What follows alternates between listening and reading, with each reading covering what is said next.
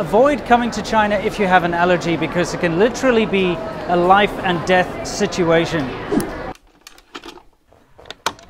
Now, far be it from me to discourage anyone to travel to China. I think it's a fantastic experience. If you ever get the chance, I suggest it to absolutely anyone. There are a number of reasons why, not just for the adventure of it, but to, you know, experience a different culture, to give you an idea of how people live outside of your own country, because I can pretty much guarantee you, unless you are living in Asia, that you're not going to experience anything quite like China anywhere near where you live. And of course, the food and the people, and I can go on forever and ever, but there is a big problem, and that is the ignorance that surrounds allergies here in China. And this is no joke. It is infuriating just how little people in China understand about allergies. Now, I know when I was growing up, a fair number of my friends had allergies, whether it be peanut allergies or allergies to pollen, you know, hay fever type stuff, or, you know, seafood, various different things. I myself personally am allergic to a certain type of antibiotic, which I found out the hard way because I was sick and my grandmother gave me this antibiotic and I almost died. And I was, for a time when I was young, I was living on a bee farm and I got stung so many times that I actually developed an allergy to bee stings. That seems to have gone away because I got stung a while back and nothing happened. Anyway, I'm also allergic to shrimp. And I found this out the hard way too, because I ate a shrimp one day, and long story short, I was vegetarian for a big portion of my life, and I didn't get around to eating seafood until I was probably about 19 or 20. And the first time I tried a shrimp, I literally almost died. You know, my throat closed up and all that kind of stuff. So I'm allergic to shrimp. Now, in China, especially in southern China, shrimp is a major ingredient in like a huge amount of dishes. I'd say Asian dishes in general, because if you look at like Vietnamese food and Thai food, etc., they all include shrimp. And whether it's like in a spring roll or part of dim sum, it's like in almost every dim sum dish. Or just used as flavoring, they use this stuff called xiafen, which is like a shrimp powder, which is made up of dried up, ground up shrimp shells or whatever. Basically, shrimp is a major thing. So of course, when I'm trying something new, or we go to a restaurant, because my wife loves shrimp, by the way, we go to a restaurant and we order something, one of the main things I do is make sure I ask the waiter, you know, is there shrimp in this? And of course, I say it very clearly in Chinese and Mandarin, and they understand me, and they usually say, oh no, there's no shrimp. Or they say, okay, we'll go and ask. And they go ask the cook or whatever, and they come back and they say, there's no shrimp. And about 60% of the time, when they say there's no shrimp, and I take a bite of that food, there is shrimp. You know? It boggles the mind. It's like they just don't understand what's in their own food, or they just want to feign ignorance, or it's too much hassle for them to find out.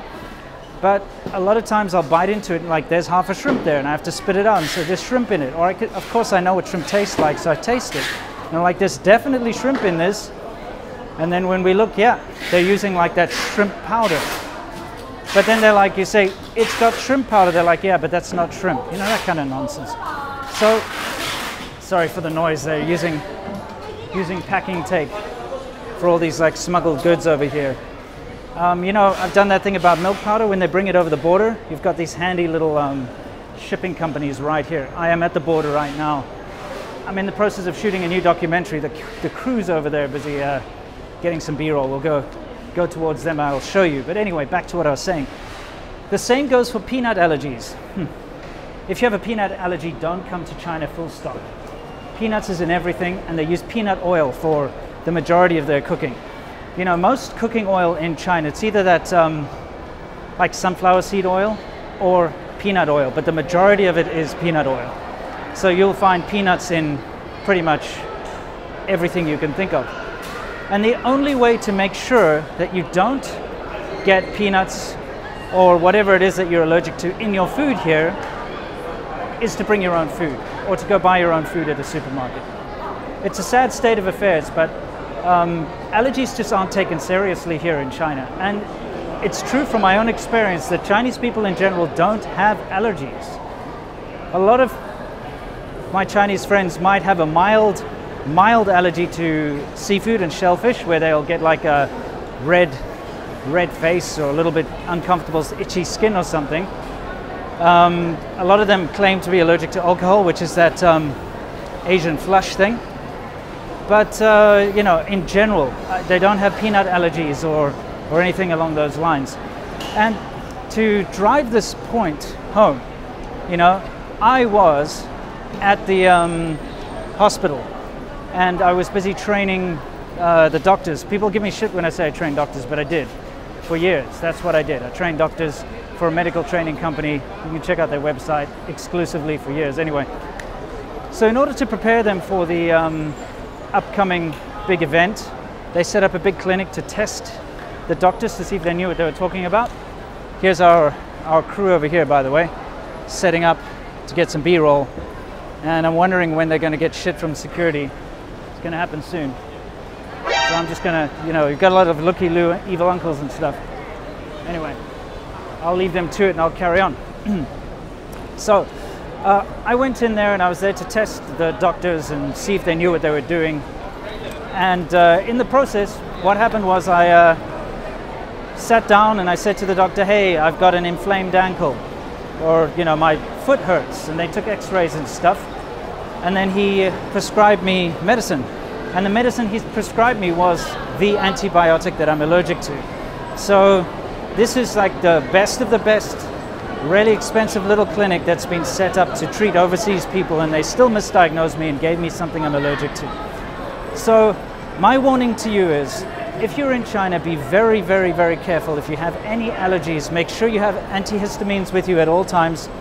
Another story, since I'm, you know, talking about this, a friend of mine that I used to work with, a work colleague, she was allergic to seafood, like deadly allergic. And we went out to have lunch with some of the students. This was at an English training center I used to work at about, I don't know, 10 years ago or so. So we're all sitting down, and some of the students, the rich students, wanted to treat the teachers for, you know, for lunch. So we go to this restaurant. We sit down and they order for us, and these dishes come. And she has told them already, as we were going into the restaurant, as we sat down, I'm allergic to fish, I'm allergic to seafood, I'm allergic to shellfish. And they ordered the food, and guess what? They ordered food that had seafood in it. So she took a bite, and immediately she knew something was wrong. And she's like, is there seafood in here? They said, yes, but it's only a little, so it should be fine. And she had to rush off and take her medicine, and it was quite a scene. Because they don't seem to understand. There's this idea in China that, yeah, maybe you're allergic, it's okay, but you can just have a little bit, and then sort of man lai, you know, it'll get better little by little. So that's it. A stern, stern warning to anyone with allergies coming to China. Watch out, because you could be taking your life into your own hands there. Anyway, on the flip side of that, the positive side of it is that China's really just a big, happy-go-lucky sort of mess, for lack of a better word. And when you go out and you do your stuff, you can really just feel free to just be yourself. And if you're a tough sort of a bloke who can handle, you know, the sort of craziness that goes on here, you'll have a blast, because you'll be out having all these weird experiences. You're not held back by the sort of Western overprotectionism type thing that happens, you know. I do find it quite stifling in the West, the way that people behave when it comes to their diets and things like that. It can be quite annoying when people are like, oh, but I only eat gluten-free XYZ, and I can't go to this restaurant because they're not, you know, I don't know, like this and this compliant, or, you know, I don't believe in these people, because, you know, there's all that nonsense, and it can really spoil the mood.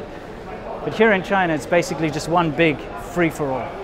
And that can be a very positive thing, especially if you're a young guy or a young girl who's out for an adventure. Anyway, I think I've said my piece. I'll see you guys in the next one, and as always, you know the drill. Look, get some light here. And as always, you know the drill. Stay awesome.